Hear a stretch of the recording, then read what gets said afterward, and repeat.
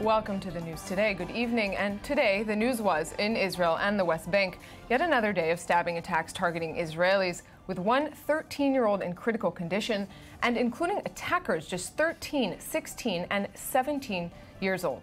Today also saw continued demonstrations and clashes in Ramallah, largely driven by Palestinian youth. And meanwhile, Israeli lawmakers descended on parliament in Jerusalem for the opening of the winter session, with the current escalation, of course, topping the agenda, and no shortage of yelling and mutual accusations thrown around, including a walkout on Benjamin Netanyahu. Before we discuss and go live to Jerusalem, here's the latest from Shai Ben-ari. Another day of terror on the streets of Jerusalem, with 3 separate attacks. In the East Jerusalem Jewish neighborhood of Pisgat Ze'ev, 2 teens, aged 17 and 13, stabbed a Jewish man in his 20s Monday afternoon as he was walking down the road, seriously injuring him. From there, they moved to a nearby street where they saw a 13-year-old Jewish boy riding his bike and proceeded to stab him as well. He is in critical condition.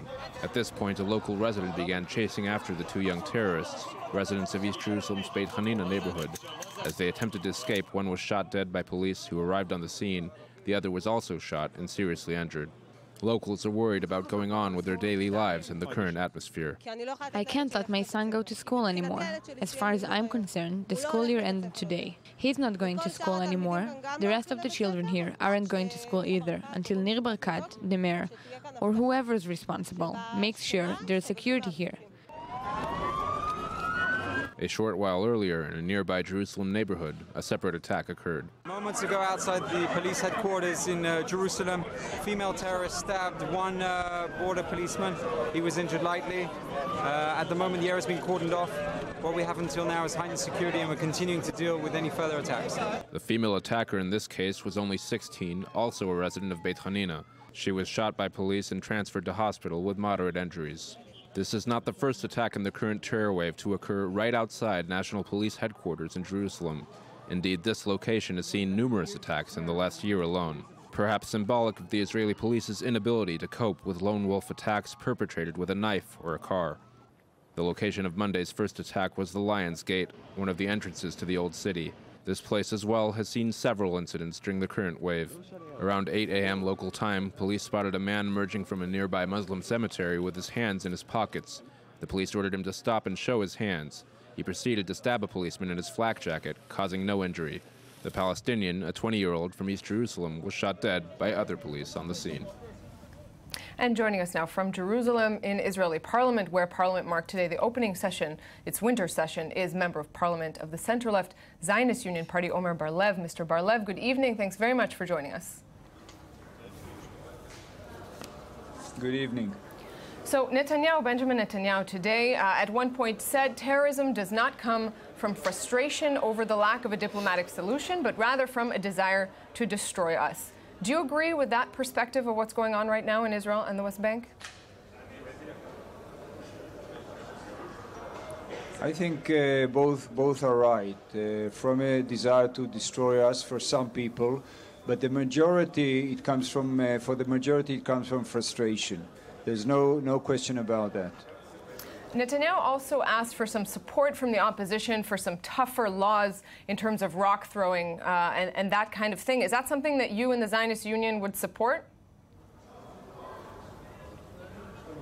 Yes, these are things that we are supporting. And again, everything that can be done against terrorism, we are part of that. But what we say above that it's not only a question, a security question, but the frustration on the other side, and frustration as well on the Israeli side. These are part of the reasons that things are happening as we see.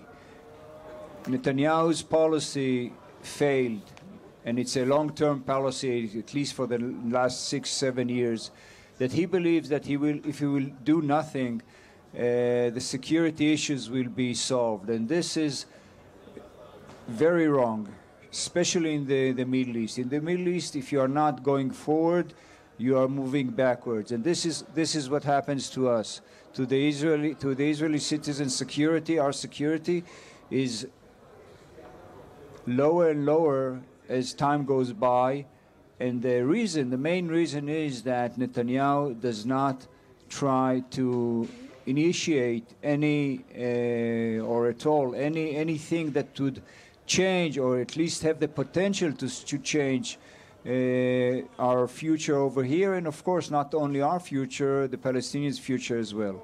Mr. Bar-Lev, I do hear your criticism of the Netanyahu government. We heard that also from Zionist Union leader Isaac Herzog earlier today. Still, there has been talk of some sort of emergency unity government. Is that something you can imagine the Zionist Union joining, a unity government with Netanyahu's Likud?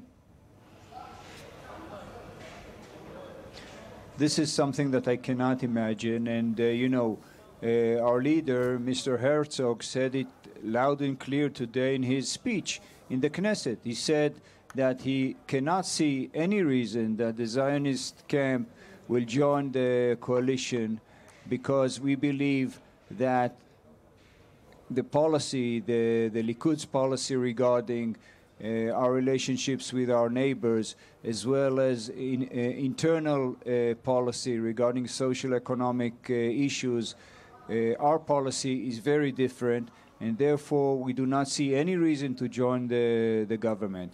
We can support the government regarding its combat against terrorism, but as I said earlier, combating terrorism is not only a question of military efforts. It's a much wider question, and we must put in front of us and our neighbors a certain potential of changing our future over here, because things as are going in the last years, as I said before, our security, the security of Israeli citizens, is getting worse from month to month, from day to day. On that note, Member of Parliament Omer Bar-Lev, thanks very much for joining us today on a busy day in Jerusalem.